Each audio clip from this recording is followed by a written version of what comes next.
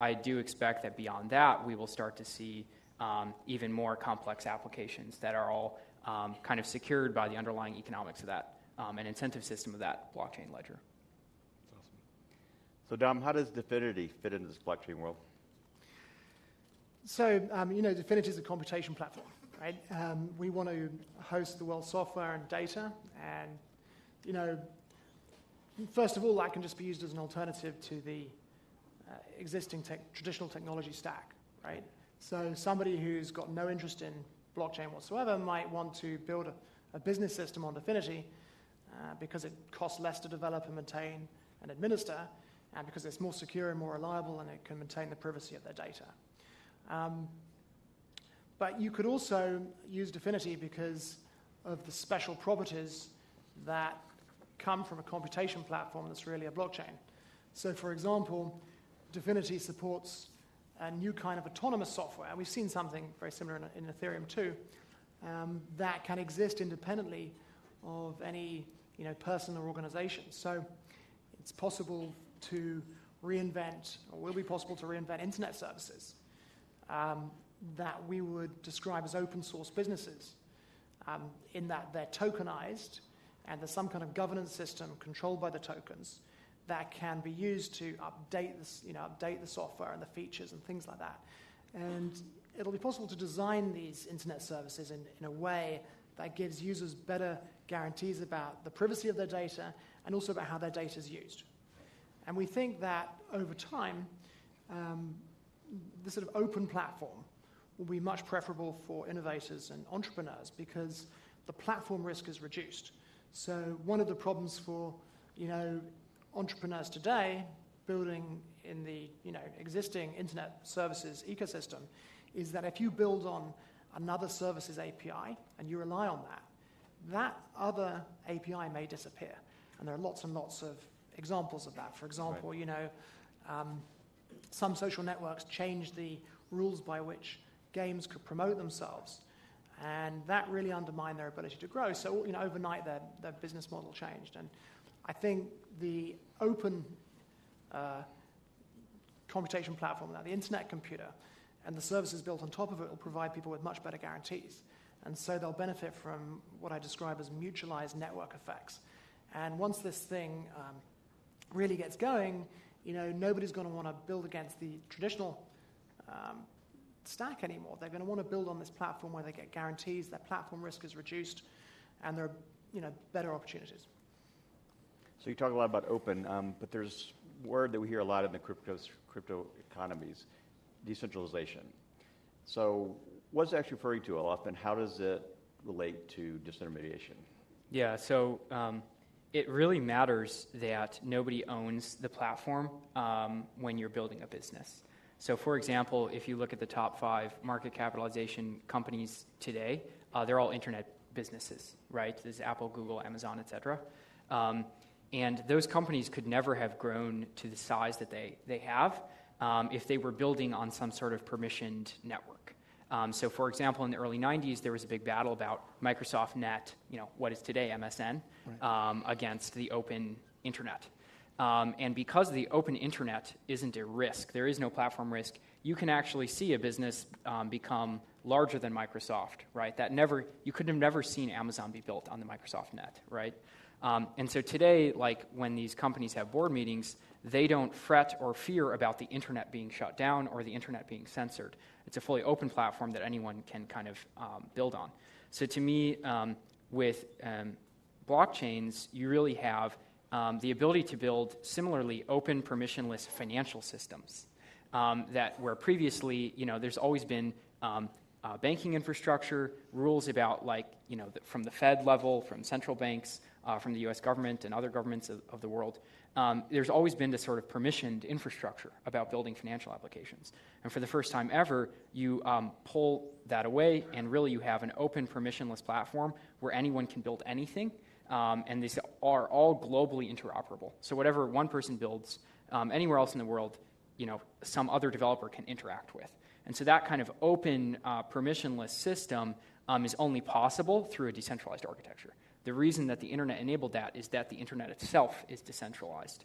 And so, by building a blockchains on top of the internet, you really have, for the first time ever, this decentralized architecture on which these open financial services can be built. That's pretty fascinating, and I think we're going to get into regulation here in a few minutes because I think that's obviously a topic that everybody wants to talk about when they talk about blockchain and cryptocurrencies. So, Dom, what is autonomous software? Autonomous software is just software that, by merit of it having some kind of economic backing, can exist independently of an individual or entity or organization. So you can imagine you design some basic internet service that had a governance mechanism built in, and you tokenize it. And using these tokens, the governance system will be able to decide upon software updates and things like that, and upgrade itself and develop. But there wouldn't be, a company, if you like, standing behind that system. So it's roughly analogous to open source software, which exists on GitHub and independent parties contribute to without some central coordinator. Yeah, and I would expand that to say that this type of organization is really, to me, the next evolution of business governance and structure. So if you look way back, there wasn't an idea of a business. There was just individual people kind of doing things. You saw the rise of the corporation and the modern big business in maybe 1880, 1920. This is not that long ago. And now you have corporations that are 100 years old and have outlived any individual people, right? They're outside the scope of any human life. But those corporations, once again, are existing in a permissioned framework. Right. They're an actual legal entity with a certain jurisdiction. For the first time now, you can have this kind of similar concept of a smart contract based organization, or a DAO, decentralized autonomous organization, these are often called, where you have a pool of capital, very clear governance mechanism through underlying tokens that almost act like shareholder votes that can be transferable and outlive any individual person. But that DAO then exists in that permissionless blockchain environment and is kind of beyond any specific legal jurisdiction. So you talked a lot about tokens, so could you give us in general, what is your thought and how does it fit into the blockchain context? Yeah, to me, a token is a means to create an incentive mechanism for a whole network of people. So to date, these tokens have been used in order to incentivize adding security to the underlying ledger. And the reason that I can't go change the history of Bitcoin is because of the incentivization mechanism tied into new Bitcoin blocks, making miners mine at a very industrial scale. So to me, this is kind of the first cryptoeconomic system we've seen be successful, and we've seen it be really, really successful. Like once you get a cryptoeconomic system that works, it never stops working.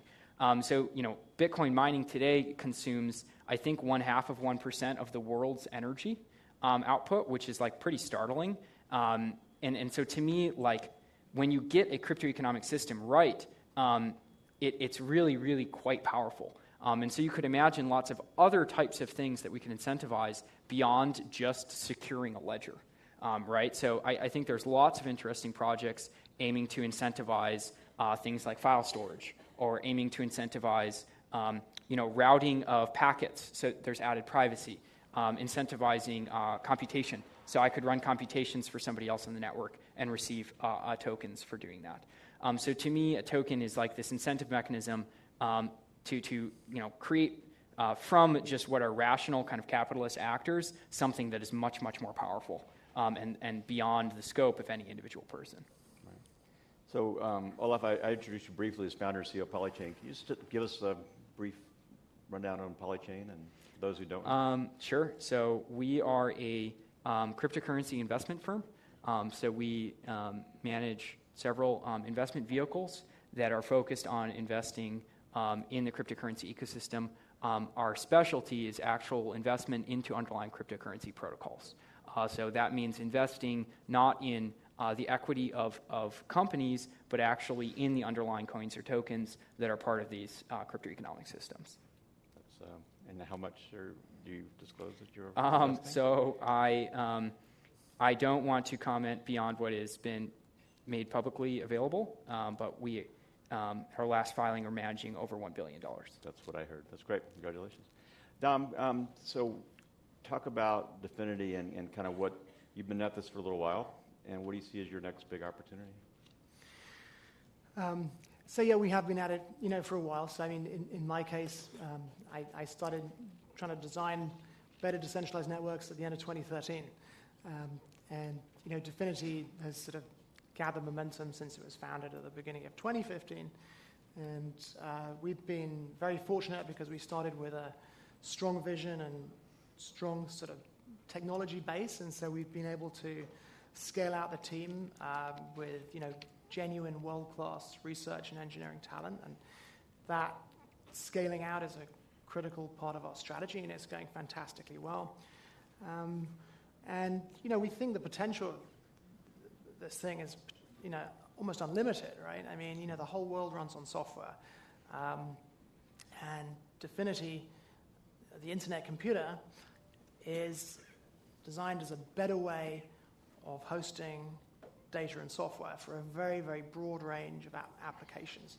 So, we will just continue our strategy. We've obviously raised an awful lot of money, which will enable us to continue scaling as we have been, and hope to deliver the production network as soon as we can. That's awesome. Well, without giving away too many of your secrets, what are you excited about in the space that you're looking at right now? I think, first, a very brief history lesson to kind of explain what I'm looking forward to.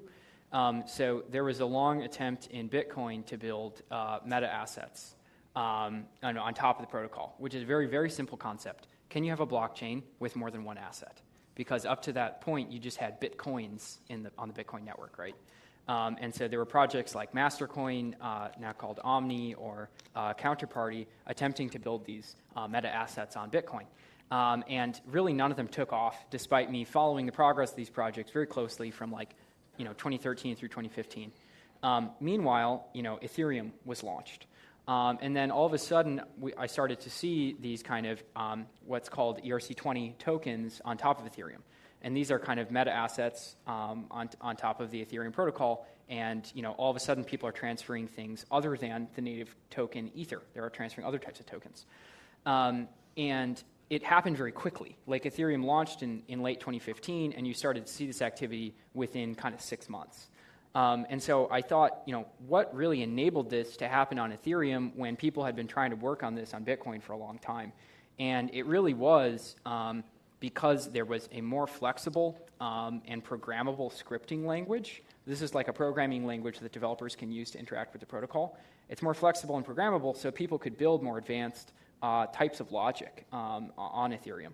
And so to me, seeing that made me realize that you could hack away at trying to build meta assets on Bitcoin for a decade, and you would make way more progress just working on Ethereum for, say, 1 year. And the way that was unlocked was actually a better underlying protocol. So a lot of what I'm excited about are things that will once again unlock whole suites of applications that we've never really seen possible live in production. For example, the first live decentralized stablecoin, the Maker DAO system, that's live on Ethereum. It's not live on Bitcoin, and it's because you can build smart contracts that allow you to collateralize Ethereum-compatible assets to generate a stablecoin. And so now today, you see more transactional volume on Ethereum with assets other than Ether itself.